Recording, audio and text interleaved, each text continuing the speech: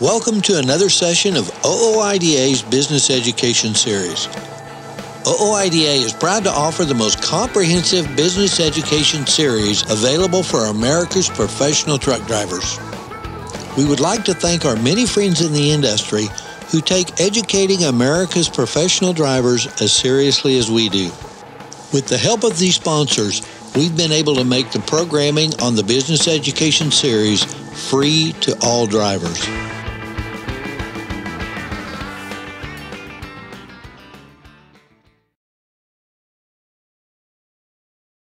Hello everyone, my name's Tom Gann. I'm the host for the OOIDA Online Education Series, and today we've got a great program for you. A lot of information, but we're going to do it in a little bit different format than some of the other programs. Today we're going to listen in on a conversation between Tom Weekly, the Director of Operations for the OOIDA Foundation, and Clay, who is a Cvsa inspector with MoDOT. Clay was also with the Missouri Highway Patrol Department before he joined MoDOT, so he really does have an understanding of the challenges that truck drivers face in their daily routine.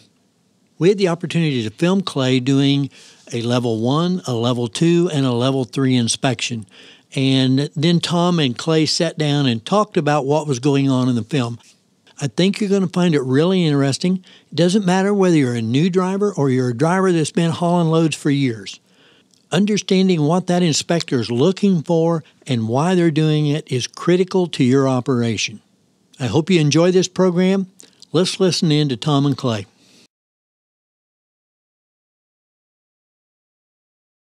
Clay has worked both for the Highway Patrol, as they stated, and also with MoDOT now. And that's one of the things that we've learned as truckers out there is that different agencies within the state do a lot of these inspections.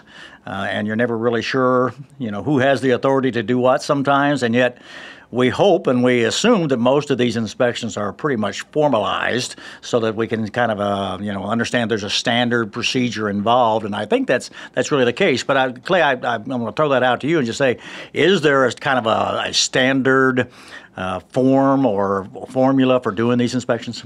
There is a standardized testing that we all go through, a schooling. There's several weeks. The North American Standard Part A class is a week long.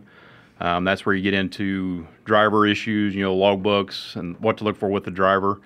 The Part B is also a week-long course. It is where you get into the vehicle, checking the components of the vehicle, brakes, tires, frame, all that kind of stuff, and that's also a week-long course.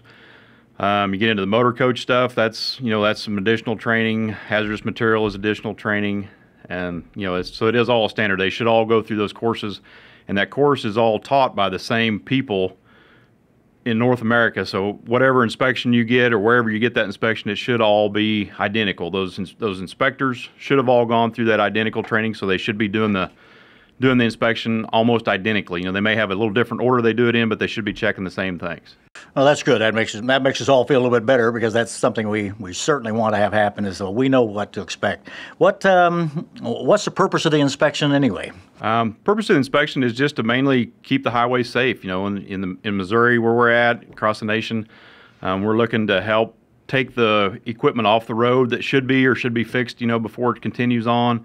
We're looking, like I said, we're looking at equipment. We're looking at drivers, some driver issues, fatigue, qualifications, that kind of stuff. So we're mainly just trying to keep the road safe is what we're there for.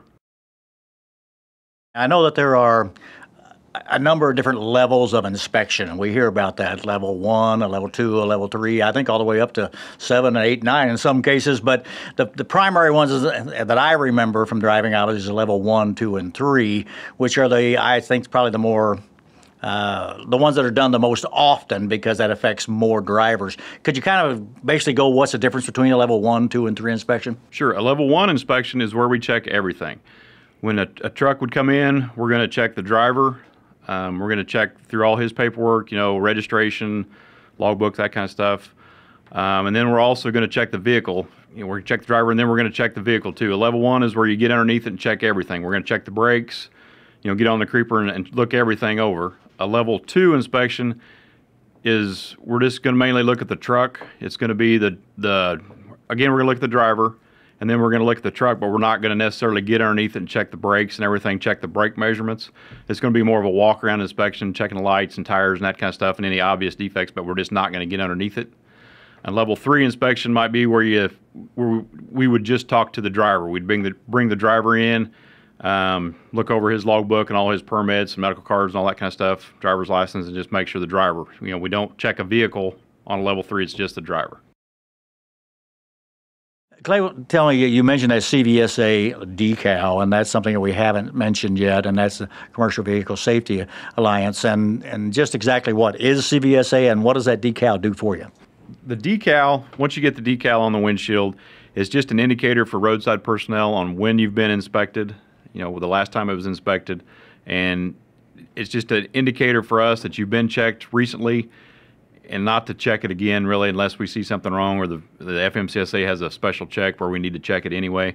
We can tell by the color, the number, and which corner is removed off the top, what month of the year it was issued. So they're good for the remainder of that month plus the next 2. So they're good for up to 3 months, just as an indicator that you've been checked and to not stop it again unless we see something wrong with it. For the new drivers and perhaps even for some of the old drivers out there that aren't familiar with them, the Commercial Vehicle Safety Alliance is basically an alliance of safety inspectors and of the various states that have come together and kind of formalized and hopefully standardized a lot of the inspection procedures and programs, as well as the fact they are the ones that initiate and look at what safety factors could be involved for the out-of-service criteria. Am I basically correct there, Clay? It is. It's kind of a combination between industry and enforcement. I mean, it's kind of they kind of get together to agree on what are safety issues and maybe what aren't. But it's a kind of a combination of the two. It's an attempt to kind of standardize things, and it is a meeting of the two groups that are involved in the safety issues on the road. Right. Okay, we've covered the 3 basic inspections that we're going to look at, and I guess the first question most of us ask is, okay, why are they pulling me over? Why'd they single me out on this? Is it really a singling out process, or just what exactly triggers that inspection, Clay? There's a lot of information there, a lot of data that goes into who might be inspected for any given time. Roadside, if you're like at a scale facility, when the inspector may be sitting as close as 5 feet away from that truck as it rolls by, so he may see something wrong. If he sees any mechanical or any violations or anything wrong with the truck, I would say that's the majority of where the scale house inspections come from. Is they see something wrong, so they do the inspection on you. They also have the ISS, the inspection selection system.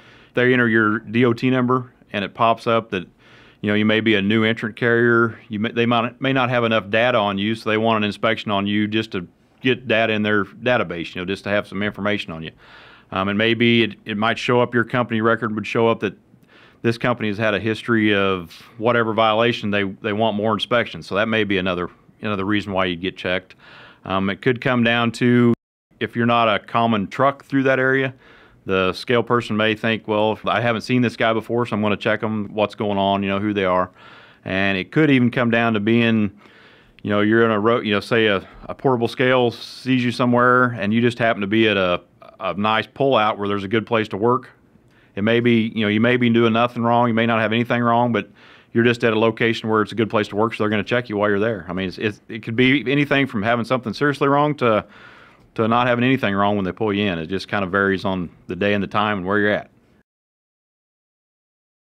This first part of the video obviously is where you're pulling the truck up for inspection. That looks like it can be a little dangerous situation from time to time. Sometimes you just have to be aware of your surroundings, the conditions, the roadside. If you're on a busy highway, a lot of times these are done at a scale house or some safe facility where there's not a lot of traffic. But some of the roadside guys do have to be aware of the traffic and oncoming traffic. Certainly, you got that 18-wheeler pulling up on you pretty close. Yeah. Got to be careful and watchful. Why don't you just kind of take us through what's the first thing you're going to do once you've got him pulled up where you want and you stop the truck? What's your next step? I like to go up and introduce myself to the driver, kind of tell him what's going on, who I am, who I work for, what I'm doing. I'm going to do the truck inspection or the driver inspection, whatever, whichever one it might be. If I see something wrong, a lot of times, me personally, I like to tell them, like, hey, the reason I stopped you, I saw you had a headlight out, or or I stopped you just because I didn't really see anything wrong, but we're just going to get some data on you. So I like to let them know up front why I stopped them, just to kind of take them, get them at ease a little bit. And then after I visit with the driver a little bit, I'll kind of find out where he's coming from, where he's going. I will, at that point, usually get his permit book and start looking through the permits, or check the log book, the previous 7 days, today and the previous 7 days, see how current he or she is. We'll get the driver's license, the medical card, and all the permits, that kind of stuff. What's a common problem that you're finding in this kind of situation? What would be the most common thing you're looking for? The things we run into is the drivers need to make sure you have your logbook current to the last change of duty status. So whenever you changed and did whatever you were doing, if you went from driving to parked or to loading or to inspecting, you just need to make sure you change in your logbook, change it to the right duty status at the time, and you should be current up to the last one. The last one may be 4 hours ago when you stopped, or when you first got in and started driving. So you may be behind. You may be 4 hours from where you did it last, but you're still current because that was your last change of duty status. Okay, this is, you're looking at the logbook, you checked his permits and all of his licenses, his insurance, his health card, all those things. Is that pretty much complete a level 3 inspection? Pretty much, yeah. When you go through that, the level 3, like I said, is just the driver certifications and qualifications and medical card, logbook, that kind of stuff. That's the end of the level 3 inspection. Once the paperwork's all done, the driver signs everything, we've looked everything over, the possible outcomes will be the driver is going to be on his way, he'll sign the inspection and be on his way, or he could be placed out of service. If we find things wrong with logbook or driver's license, he could be placed out. The vehicle at this point would not get a Cvsa decal or be placed out of service. There would be no violations issued to the vehicle because we've just checked the driver. We haven't looked at the vehicle yet. Okay, we pretty much completed the level 3 inspection. So Clay, why don't you kind of walk us through what comes next? Looks like we're getting ready to do the level 2 inspection. On the level 2, we're just going to walk around the truck. We stay on the outside of the truck. We don't get underneath it. We're going to start. We try to always chalk the wheels, just safety first. And we'll chalk the wheels. We'll come back out and I'll just get all your communications down with the driver. Kind of let him know what you're going to be doing. Sometimes you're on a crowded road, busy road where it's hard to hear. Kind of tell him what you're going to be doing. That's what we're probably talking about here, is telling him the hand signals and stuff we're going to use when we get out in front where he may have trouble hearing you. We'll just go from here. From this point, we'll go up to I usually go to the front of the vehicle and check all the lights. My personal preference is I like to check all the lights on the vehicle first and then go around and check some of the other things. It seems like probably every inspector has their own little system they have down to where they do it. They should all be checking the same thing, but they may go about it in a different way. You see here we start by checking all the lights. We'll check turn signals, headlights, just anything on, any lights on the front. And then we'll get into, I believe here in a second, we're going to get into windshield wipers. And those are the kind of signals you're talking about with the driver before you get started. Windshield wipers, and check the horn. As we're going along the side here, we should have just checked the back of the truck. Even though there's a trailer hooked onto this vehicle, the lights on the back of that truck are required lights. They need to work also. Turn signals, brake lights, tail lights on the back of that cab should be working. And then we'll come back to the back of the trailer, check the lights back there, there again, marker lights, ID lights, turn signals, brake lights, tail lights. The back of the cab lights need to work, but they shouldn't place you out of service for those not working. The out of service criteria comes into when on the trailer, your rearmost vehicle, when the brake lights may not be working or turn signals aren't working, then that's where the out of service would come in and be on the back of the trailer. Once we're done with that, then I like to go around and start at the back at the front of the truck. I like to check the tires and wheels. You rubbed your hands around. What are you looking for? I'm just looking for debris, or maybe even sometimes cuts or gouges in the tire. Check all the lug nuts, make sure they're tight and all the wheel fasteners are tight. I'm looking for loose components, the fuel tank, make sure it's on there mounted properly, just nothing's about to break loose or fall off. Checking all the connections, the hoses, make sure everything's hooked up right, not fraying or, kinked or broken hoses there. All the steps and all the accessories should be mounted securely. There again, we're going to check the tires, each set of tires and wheels on each side. We're going to check those just to make sure they're snug, secure, the fasteners are secure. Make sure there's nothing make sure it's not hitting the frame or hitting the other tire. make sure there's no debris inside the wheels, inside the tires rubbing on each other. We're also looking at just things we see on the trailer. I'll get underneath here and I'll look to make sure the kingpin, make sure it's all locked in there like it's supposed to be. Everything looks like it's seated and mounted or seated and locked in there properly. We're just looking at the frame, make sure the frame of the trailer is in good shape there. As we're walking along the back, we're going to check the bottom rail of the frame, and then also the top of the roof. And, that's part of the frame too, is on the outside of that trailer, checking the frame on that. And then here again, we're going to check same things here, tires and wheels, just make sure they're all aired up. A lot of times on a tire, it could be flat, and you won't know it by looking at it. You can't tell it's flat till you kick it or hit it, and then you'll realize it's flat. So we try to thump every tire, just make sure their pressure, they have pressure in them. They're again checking the lug nuts. And then we'll just walk around the back of the trailer. We've already checked the lights. We might check the rear end protection, all that kind of stuff, just eyeball that as we go by. And then coming up the other side of the trailer and the truck will be the same things. We're going to look at the same things pretty much we did on this side. That is pretty much the end of the level 2 inspection. We're just doing the walk around. We've already done the driver part of it. So we've already done the level 3. We've finished with the driver.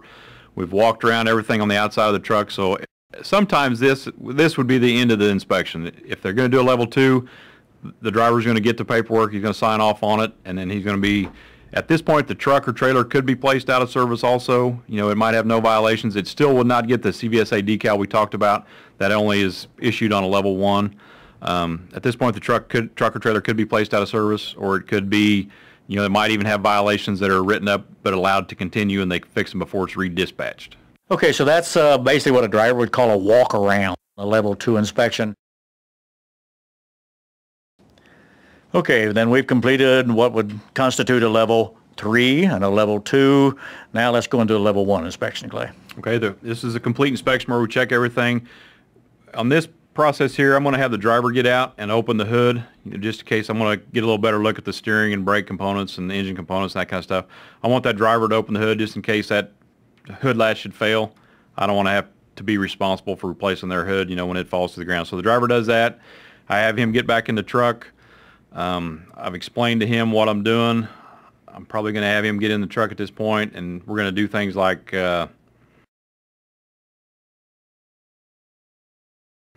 he's going to rock the steering back and forth. I'm going to look for looseness, in the steering components, just make sure it's tight, everything's in good shape there, not welded repairs, that kind of thing. The next thing we're doing here is we're going to check the brakes, the push rod travel, to see if the brakes are out of adjustment. The first thing we do there is we mark them with a chalk, and then we have them apply the brakes, and then we measure them to see how far out they come. We would compare that with our out-of-service criteria or our violation criteria and see if it's a violation or not. And then we're going to go back and check the rest of the brakes. Sometimes if you're able to do this in a good location, we prefer that all the brakes are checked on one application, where we go along and mark them all once and then go back and check them all with one application of the brake, of the foot pedal. Sometimes that's just not possible where you're located at and stuff, So when we're doing these inspections, the air pressure in the truck should be between 90 and 100 pounds to get an accurate reading. And then we'll go back, again, I'll mark them all with a chalk stick, and then I'll have him apply his brake, and then we'll just measure, see how far out they come, and then compare that with the criteria for a violation or out of service. Then also under here, we're not only checking the brakes, we're going to be looking at the frame, looking at everything we can't see doing the walk around. We're going to be underneath it looking up, getting a different angle of things. And we just mainly look for things that are broken, or look for things that just don't look right. Sometimes you just see things that just kind of catch your eye that's not right, and then that'll kind of key in that there's something down there that you need to be looking at. While we're underneath the truck on the creeper truck and trailer, we're also checking things like we can see the frame components a lot better from underneath, looking for sagged or cracked frame rails. We're looking for frayed or nicked air lines, hoses, chafing, that kind of thing. We also can maybe see some of the fuel components, fuel lines and stuff, make sure they're not hanging down too far, and just anything that we can't really see from the outside, we just get a lot better view from underneath while we're on that creeper, to just a different angle of the things we're looking for. One of the things that's not shown on this video, something that should be done, is after the inspection is pretty much over, after we've checked everything, the brakes and everything, the inspector may have the driver get out and unhook the glad hands and just place them on the deck between the truck and the trailer, just place them on the deck, and then get back in the truck and apply the brakes. And when that happens, we're checking the tractor protection valve here. When they hit their brakes, as soon as they unhook that glad hand, the trailer brakes should set up, and then they should be able to hit their foot brake once or twice to allow them to maintain enough pressure to get off the side of the road. When they unhook that glad hand, if the truck loses all of its pressure too, then they have a faulty tractor protection valve, and then that would be a violation also. But that's not shown on the video, and that's something that should be happening. The possible outcomes for a level 1 inspection, after the complete inspection, would be if the driver, at this point, we could still place the driver out of service for the level 3 part of it, for his paperwork or logbook or driver's license could be placed out of service. And at this point, the tractor or the trailer could be placed out of service, depending on what the violations were discovered. And if there were no violations, they would get the Cvsa decal for the truck and the trailer.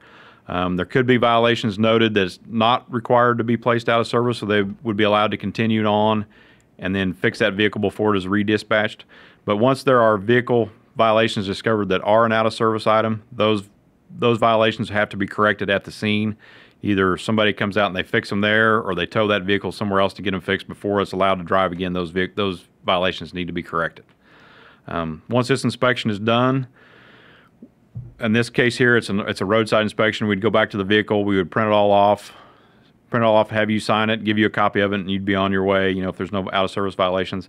And then once it's signed off on, we take it back in and we upload it, and then it goes into the ISS system, and that's the way it's tracked by CSA, and everything tracks your scores, and that is the way everything is rated. The drivers can get a rating, the companies get a rating. That's where this data, the CSA now is all roadside data driven, and this is exactly where that documentation, where that information comes from.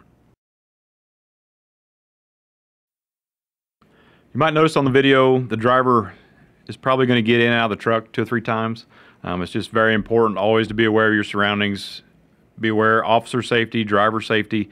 We're just kind of being aware that you might be getting in and out, facing traffic or walking in traffic. So just, no matter what, all else, the inspection it's nice to have the inspection, but it's even better to go home at the end of the day. So we're more worried about driver and officer safety than getting the inspection done. Just make sure at the end of the day, everybody's safe.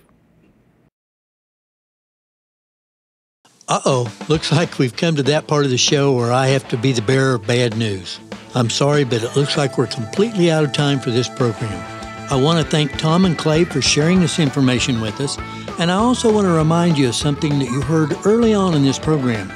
The point was, the purpose of the Cvsa inspections is to keep the highways safe, both for the general public and for America's professional truck drivers. I hope you'll join us for other business education programs on the OOIDA Business Education Series. Simply log on to www.ooidaonlineeducation.com. In the meantime, remember, you're important to us. Please take care of yourself. And don't forget, OOIDA is the only organization that's been fighting for the rights of individual truck drivers since 1973. If you'd like to join us in this fight, just give us a call at 1-800-444-5791.